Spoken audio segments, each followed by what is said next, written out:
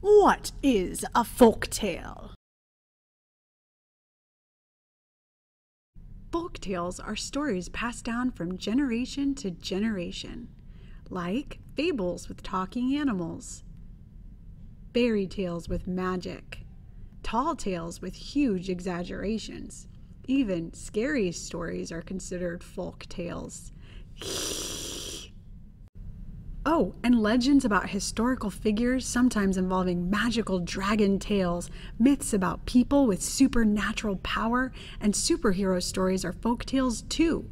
Don't forget about those Hobbit adventure tales. I think I'm getting it. But what about folklore? Oh, folklore. That's the beliefs and customs of a group of people, so folk tales are just one type of folklore. Does that make sense?